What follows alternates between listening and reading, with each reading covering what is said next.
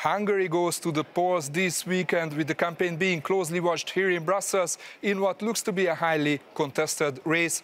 Hello and welcome to our election debate from the European Parliament in the Belgian capital, the beating heart of the EU. I'm Sándor Zsíros from Euronews. And I'm Caroline Will from Debating Europe.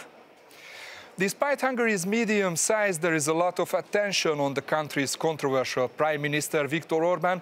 The question is, can he retain power or will the united opposition seize control? The aim of this debate is to look at the impact of the Hungarian elections and its politics on the whole of Europe. We will be joined by MEPs from across the political spectrum, as well as one Hungarian expert on what the biggest issues are for voters. And we will have data and questions from the Debating Europe community. But before we start the debate, let's take a look at a short video explaining what's going on with the Hungarian elections. Hungary decides. And the question is, will Prime Minister Viktor Orbán stay in power? Or will opposition leader Péter Márki-Zay come out victorious? Viktor Orbán's Conservative government has led the country for 12 years now, holding an absolute majority of seats since 2010. In this time, the long-serving Prime Minister radically overhauled the legal system, transforming its institutions, and all while prompting a bitter fight with the EU over the rule of law and migration. The right wing. We are not pious losers who get scared by the influential international media. Brussels bureaucrats and the rich George Soros standing behind the left. And we are sending a message to them that we are ready to fight.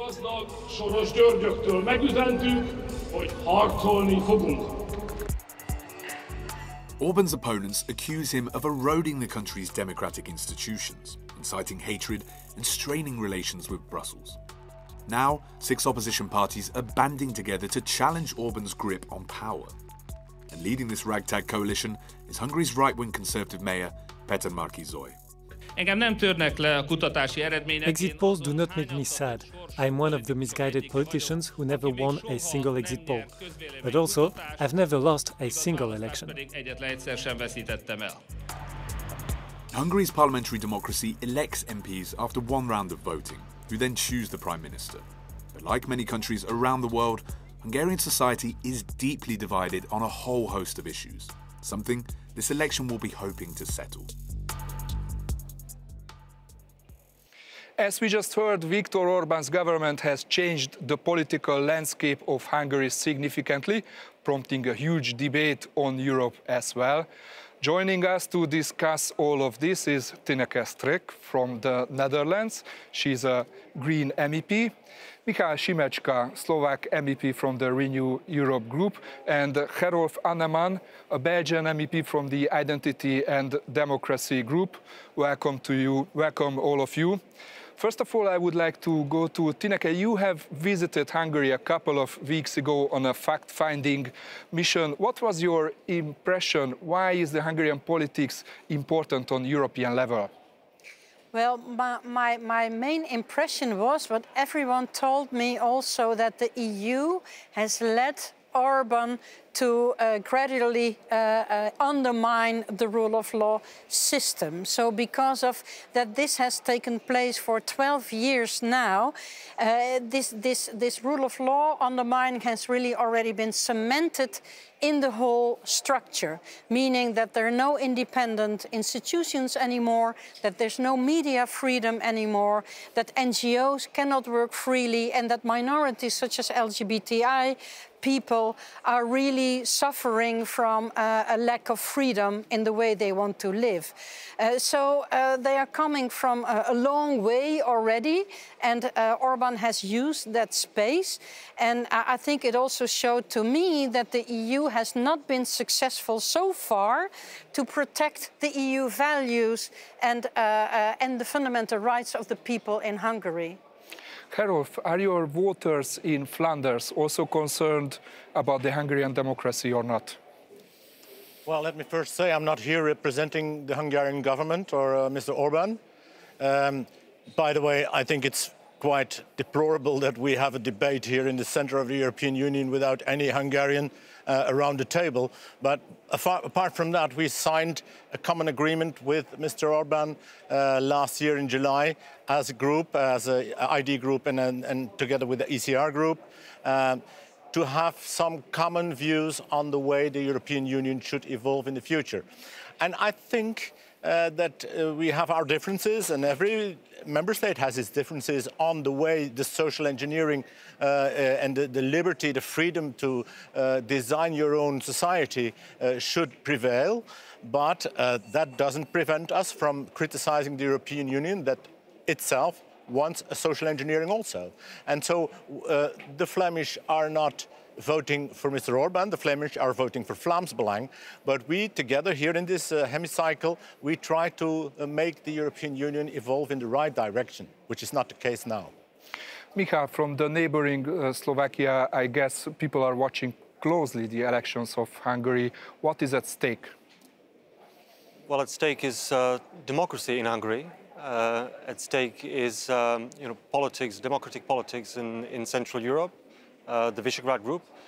But I think what's at stake is also the European Union's ability to continue to be a club of liberal democracies. This is one of the most consequential elections we'll have, perhaps the most consequential elections in the EU, and this is precisely because Viktor Orban has been consistently undermining the rule of law, freedom of the media, fundamental rights, and this is a concern for the entire European Union, because if the EU, as it's unfortunately been the case, is unable to protect the rights of its citizens, of Hungarian citizens, this could pose an existential question, an existential crisis for the EU down the road. So it's huge, not just for Slovakia, but for all of us, not least because of the kind of money that the European Union has been pouring into Hungary via cohesion funds, structural funds, and Viktor Orban has used this money to cement his power.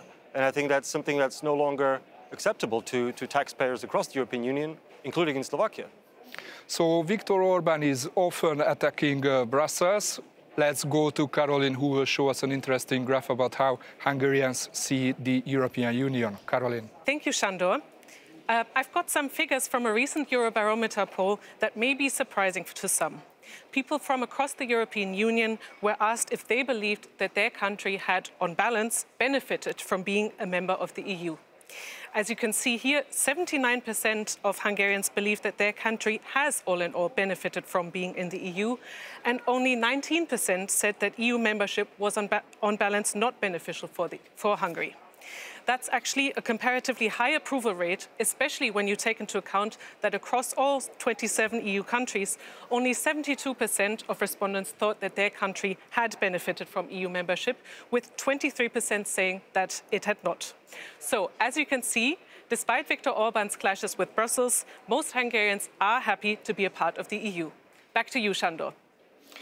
Now let's cross to Budapest, where we have our expert, András Bíró-Nagy. He's an expert in Hungarian politics and also head of the Policy Solutions Research Institute. András, welcome.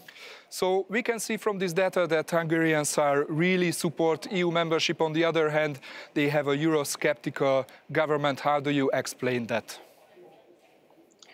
The Fidesz government can get away with Eurosceptic rhetorics because of the fact that these numbers that have been shown don't show the full picture. Because it's true, of course, that the general attitudes towards the European Union membership are positive. But if the question is whether the European Union works well or how the European Union's future should look like, then the country and the Hungarian voters are much more divided. So if the question is whether there should be more Europe or whether there should be more sovereignty in the future, then the Hungarian society is roughly evenly divided. So as long as the Hungarian government is not flirting with the idea of Huxit, of Hungary leaving the European Union, but trying to criticize the European Union's functioning from within, then it can still meet some support from their own voters.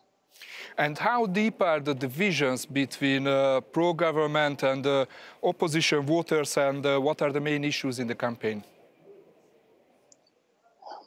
Hungarian society is actually one of the most polarized societies in Europe. So it's unimaginable at this point that, for example, an Orban voter would now switch sides and vote for the opposition at the elections. Now, the key question is what the undecided voters will do in the final days of the campaign, whether they can be urged from the opposition or from the government to join their ranks. A crucial issue in this campaign now is the war, of course, and there are two competing narratives. The opposition is campaigning on East versus West, where Hungary should belong, because if this is the question of the campaign, then of course the opposition is in a winning position. But Viktor Orban tries to reframe the whole war issue around the peace and security narrative that he has been using for a couple of weeks, and tries to put the opposition into the position of irresponsible players who would bring Hungary into war. And the main question is what Hungarian voters will consider a more credible narrative. Michal, I would like to ask you from a Slovak point of view, there is many criticism against Prime Minister Orban that he was actually too close to Vladimir Putin in the past. Do you agree with this, or he just did the business as usual? Well, it's not just some criticism. I mean, he visited Moscow and had this meeting with Mr. Putin just days before the invasion. Obviously, Russia has invested heavily in the nuclear energy sector in Hungary. There's lots of other deals which unfortunately mostly benefit oligarchs and friends of Fidesz. So there's this long-standing relationship. I even remember that at some point Viktor Orban called Putin's Russia role model a few years back. So yes, of course, there's this closeness, and it's now a problem for the entire European Union. So far, Viktor Orban has supported, or tacitly, reluctantly supported the sanctions, but he's already saying that he will veto further sanctions. He has not supported any military assistance or any provision of equipment for Ukraine to defend itself, and he has even been reluctant to call Russia's president for call out the aggression that it is. So if he wins, if Viktor Orban wins, it could be that it could throw into jeopardy all the EU and NATO's policy vis-a-vis Russia and Ukraine going further. If there is a need for new sanctions, perhaps you can expect if Viktor Orban wins that he will try to block that. So this is crucial also for the security of Europe and of course for the region of Central Eastern Europe. Gerolf, I would like to ask you, you mentioned there were some talks for cooperation together with Hungary's governing party, Fidesz. Do you see a current foreign political situation posing a risk for this? Well, I don't think we should mix up things. I hope that the Hungarians have the freedom to choose their own government. At least that should be the case. In this European Union itself is divided into two parts. The federalist part that want to go further in the federalizing the European Union, which started as a civil cooperation model, a platform. It's now becoming a state, a centralized state, like in the German governmental agreement is mentioned, a federal state called Europe. Now, either we go in that direction or we keep member states as platforms of local democracy and confidence. And so if I see that someone gets an absolute majority during 12 years, that is unique. The same we see in Poland, and it's not a hazard, in my view, that the European federalists, namely the majority in this European Parliament, attacks these two countries, especially the two countries that liberated themselves from the Soviet Union for the first, as first countries that did that. So instead of being reluctant and looking how this local democracy evolves, the European Union attacks them both, and it's a scandal in my view. I think the future European cooperation should start from the member states and the freedom of development of their own societies, and cooperation here, okay, but in freedom and not in the European federal state that we see now. Tineke, would you like maybe to react on this statement that the EU is attacking Hungary and Brussels, yes, Hungary and Poland? Of course, citizens should be free to vote for their party or their politician of their own political preference. That is not the issue. This is actually what the EU tries to defend also in all our member states. But the point is that even if a party is elected, even with has the majority in parliament, that doesn't give a carte blanche for this government to abolish the rights of the citizens, to abolish democracy, and to monopolize its power regarding media, judiciary, etc., because this is a very important issue of the EU. It's not just a civil permissive project or whatever. There's a very clear commitment and legal obligation in the treaties that every member state should defend and secure democracy, independence, judiciary, freedom of media, fundamental rights of every citizen. So that's so important of a democracy that also minorities who are not the supporters of a government are also protected in their rights. And it's just a matter of, this is actually the essence of the EU, I would say, and not something, you know, created very recently, because we need to have this mutual trust between the member states, that we know that a judge is independent, for instance, so that you can really closely cooperate. And this is not the case anymore. So we are here, also the EU, to protect individual citizens, but also protect the EU cooperation between the member states, and what Misha also said, to protect the EU money, because if you know, there's a lot at stake if it comes to funding. Also, Orban is very much interested in keeping the money flowing to Hungary, but if there is a risk of corruption, and we don't have an independent anti-corruption body. And this is the case, actually. We have a lot of evidence that corruption and bribery is taking place. Then, and judgments are not being implemented. You know, Orban doesn't care about judgments. Then we should make sure that the money cannot simply unconditionally be granted to such governments. So there's a lot at stake. So there is a new mechanism on that. We will talk about that, but before that we will go to Caroline. Caroline, what have you got for us? Thank you. So we reached out to our Debating Europe community and encouraged them to send us their questions on the Hungarian elections. So what are young Europeans concerned about? Let's hear from Marta from Italy.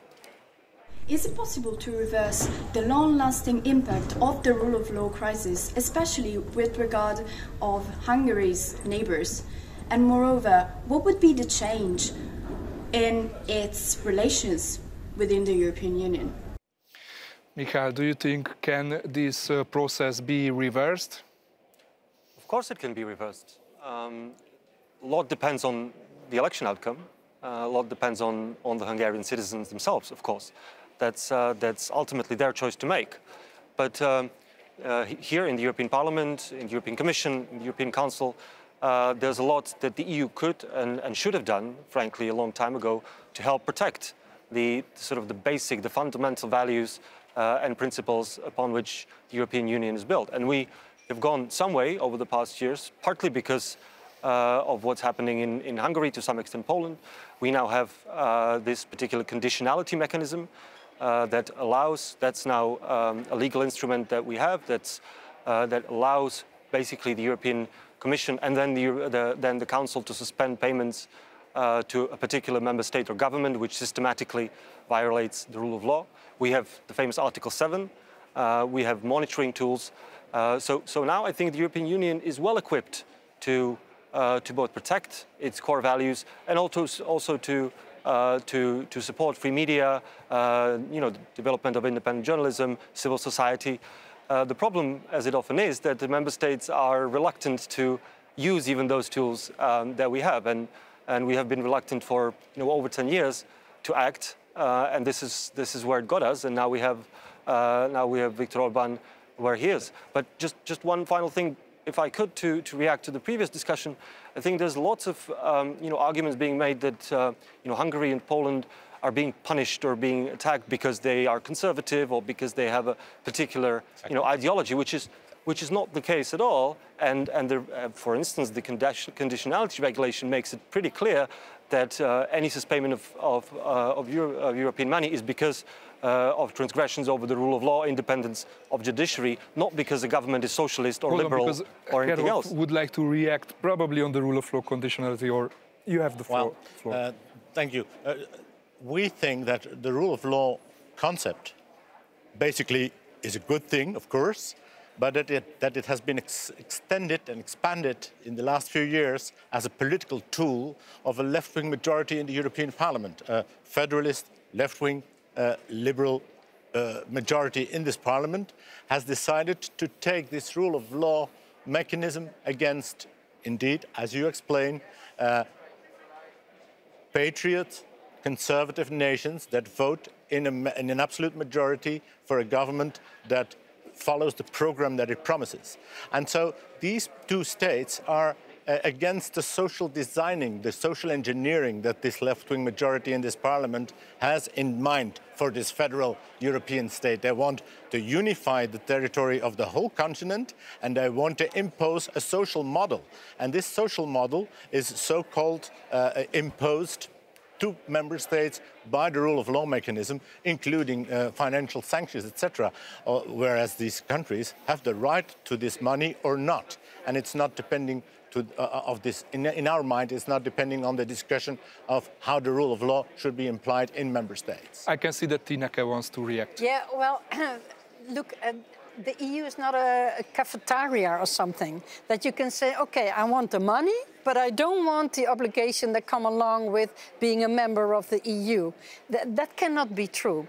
And if there is or abuse of money, or we know that citizens are under pressure, are suppressed, then there should be no right of granting this money. So it has to come along together. Your question was about irreversibility of the changes that have been made. There have been a lot of unconstitutional legislative changes being made during the last 12 years. So I think what is very important, even if the opposition will win, that the EU will support them and invest a lot in making sure that we will come back to the restoration of the rule of law, independent media, etc., etc., and so that people can start living in a free modus. And that would also require that all those institutions that are necessary for the checks and balances within society, that we also look at the way that they have been appointed. Because there's a lot of political appointments being made, people completely loyal to Orban.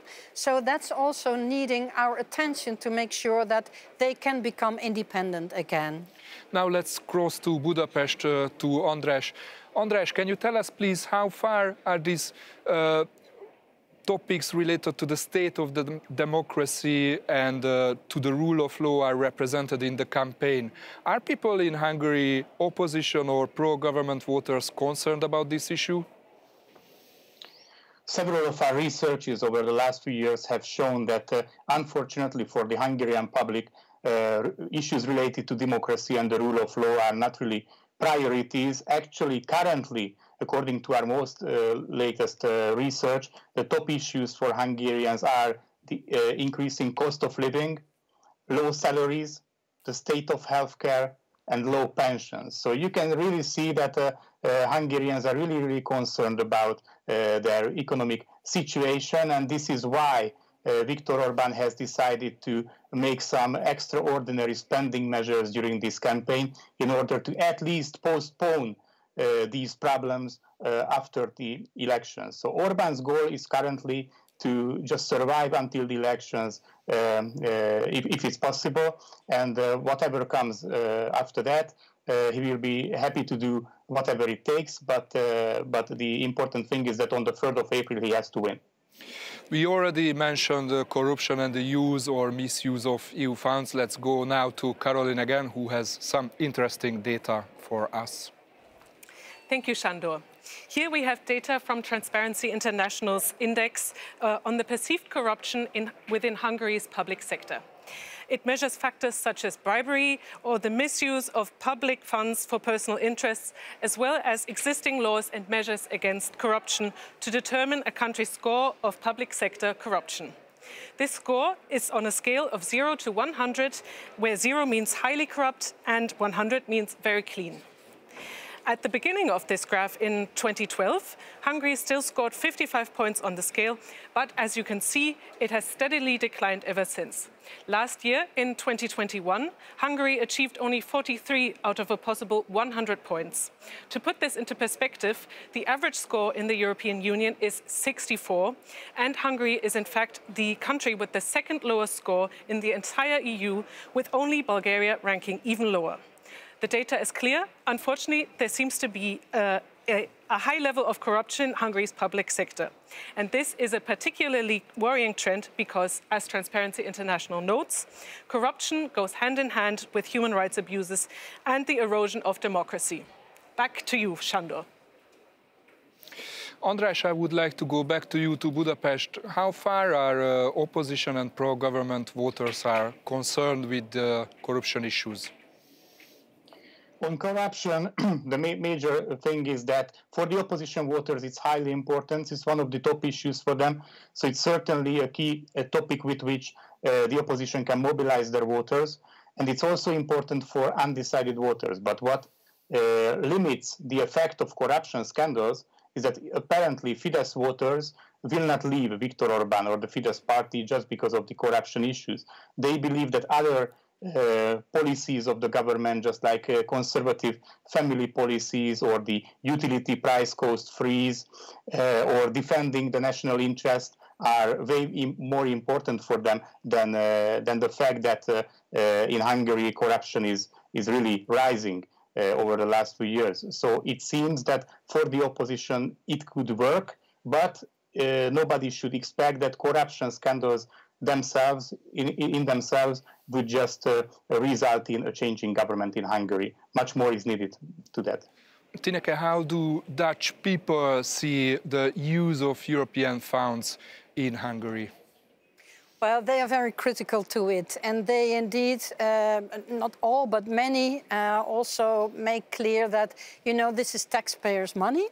And we need to be sure, on the one hand, that it does not get in the hands of people with, for their own interests, so which are not using the money in the right way, or in countries or governments, regimes that are not complying with the fundamental rights and the values. From the Netherlands, there's a lot of criticism on the LGBTIQ legislation, meaning that LGBTIQ people cannot adopt children, that there even cannot be an information about LGBTIQ people in schoolings or whatever.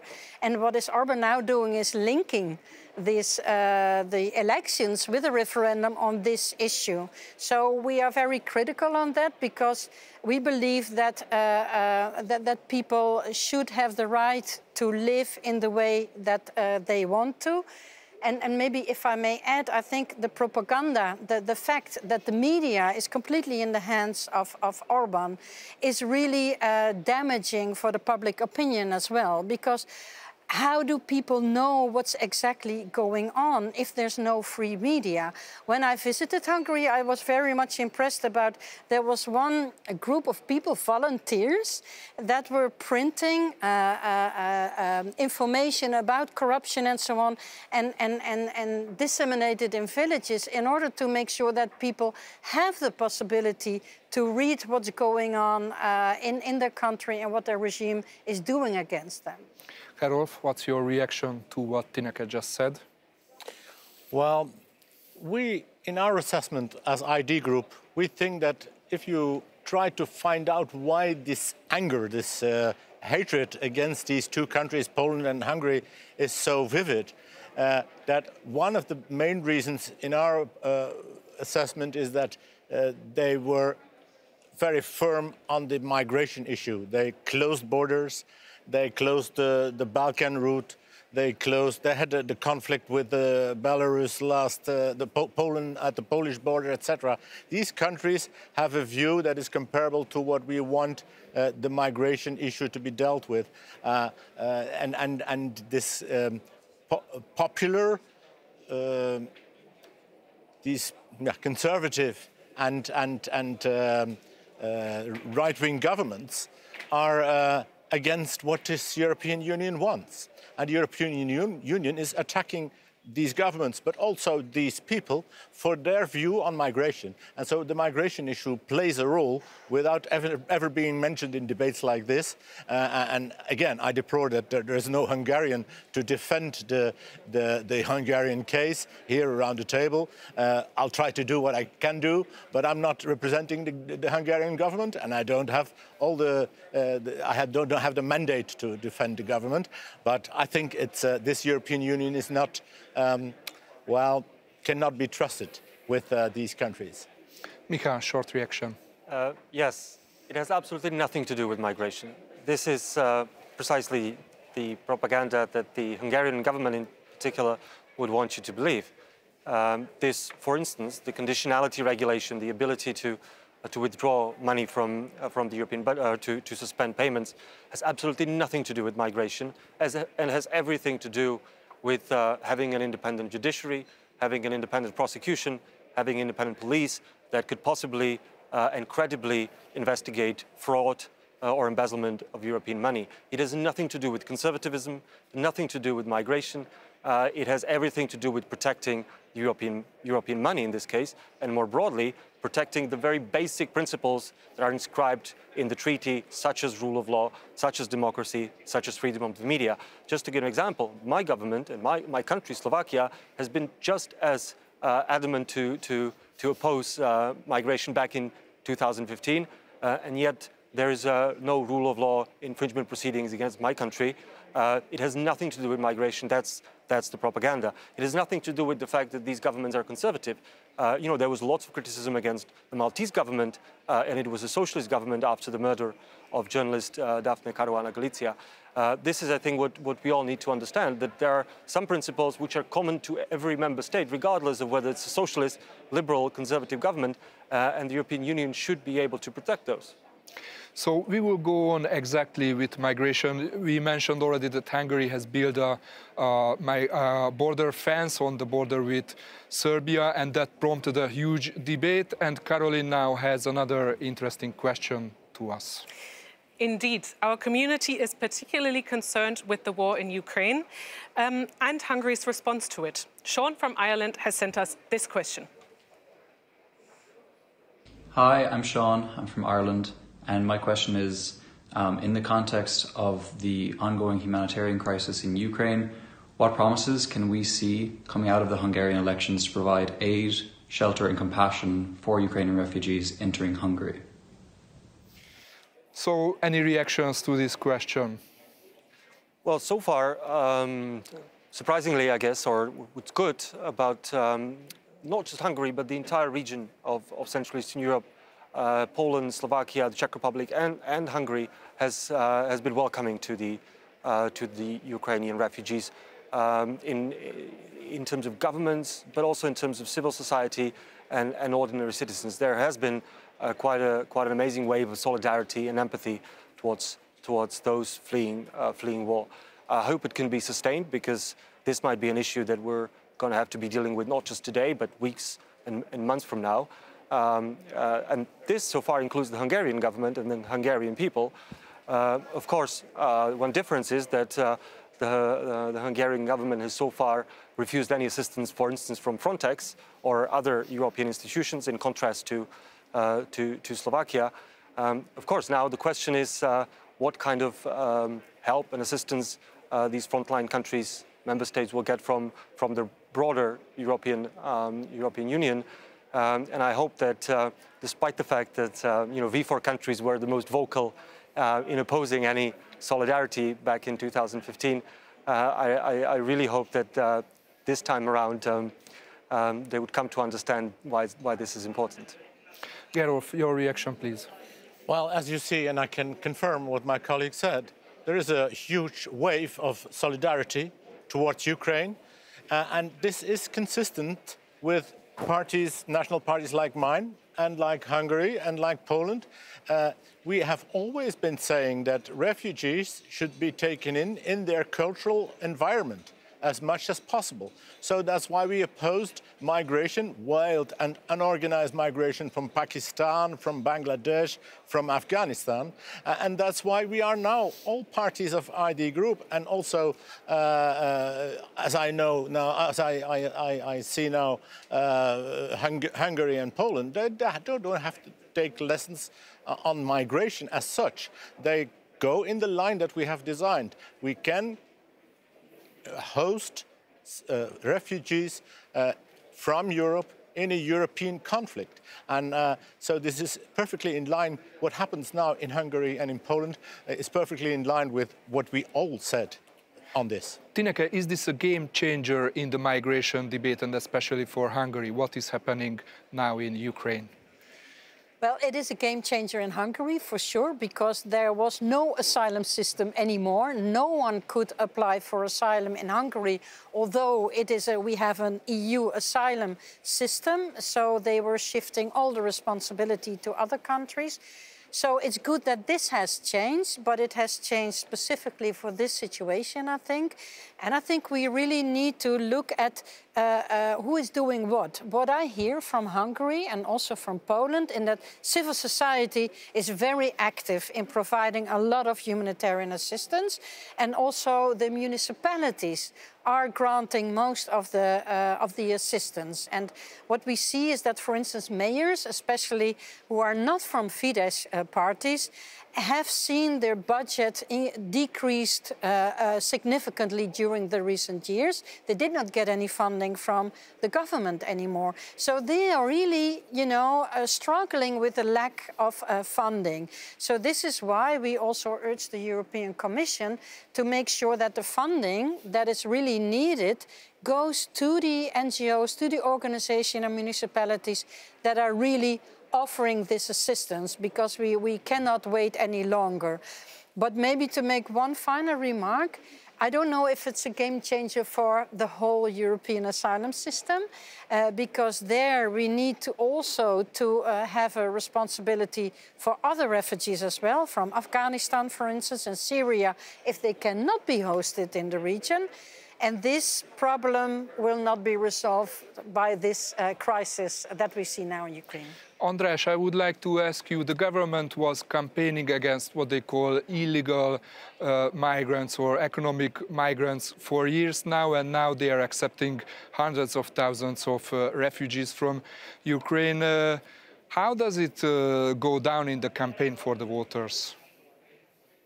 I think that the major difference now compared to 2015 is the cultural background of the refugees. So you can see it from the reaction both from the government and the Hungarian society, that if the refugees are coming from a similar cultural background, if they have no fear from the unknown, which was the case in 2015, but now, many of the refugees are actually ethnic Hungarians living in Ukraine, and the other ones are the Ukrainians living together with Hungarians there.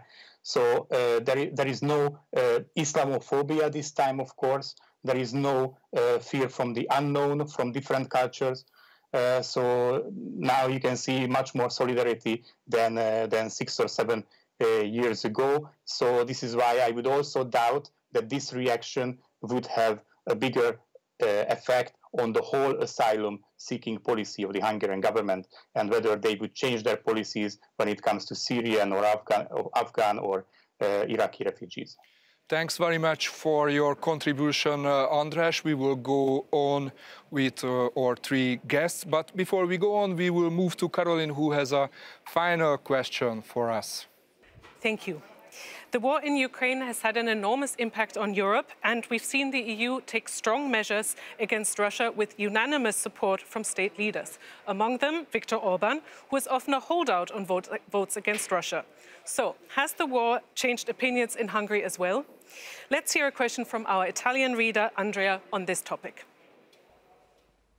Hello, everyone. My question is, in light of the recent happenings in Ukraine, how has the political dialogue in Hungary changed with regard to the European Union and in particular belonging to the European values? I would like to have a short reaction on this.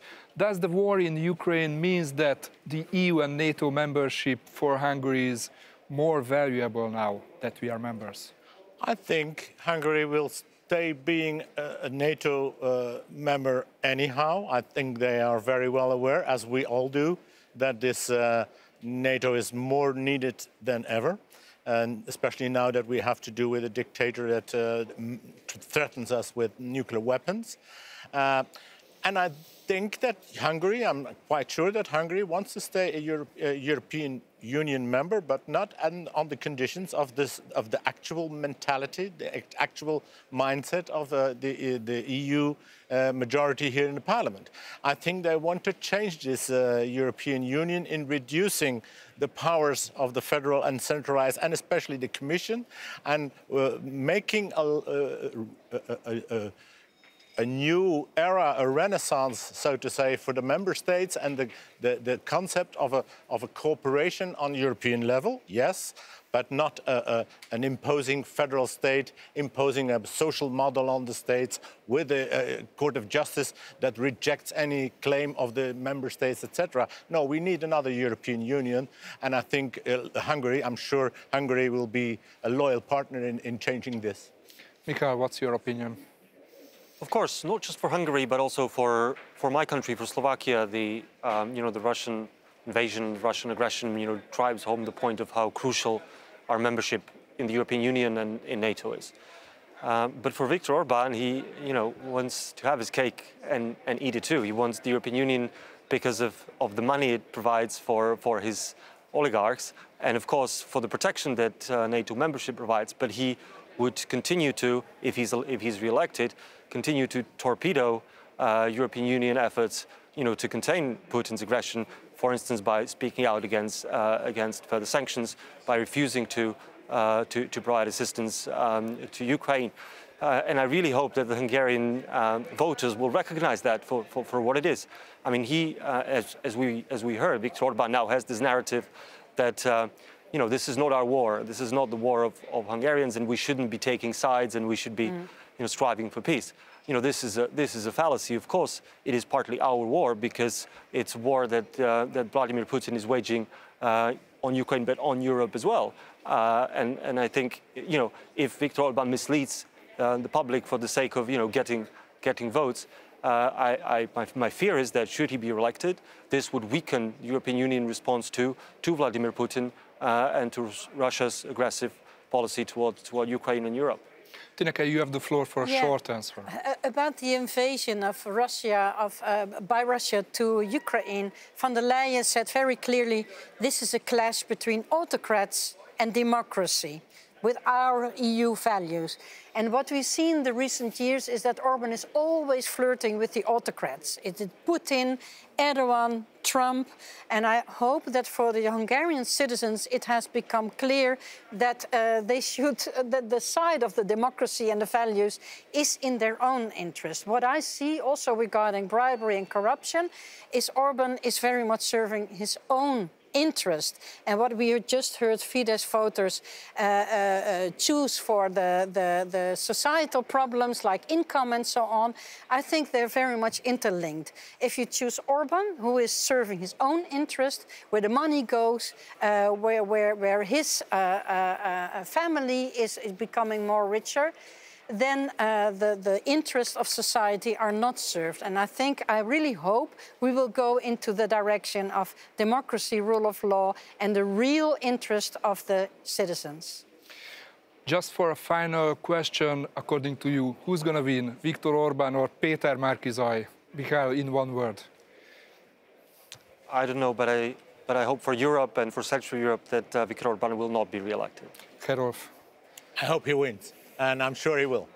Tineke. I hope he will not be able to continue this rule of law backsliding. So that's it for our discussion on the Hungarian elections. Of course, we will be keeping a close eye on the developments here at Euronews. I would like to thank our guests, Tineke Styrk, Michal Simecska and Herolf Annemans. Also a big thank to our expert from Hungary, András Bírónagy, as well as Caroline Will at the Debating Europe team. That's it from here in the European Parliament. A big thanks to them too. Thanks for joining us. Goodbye.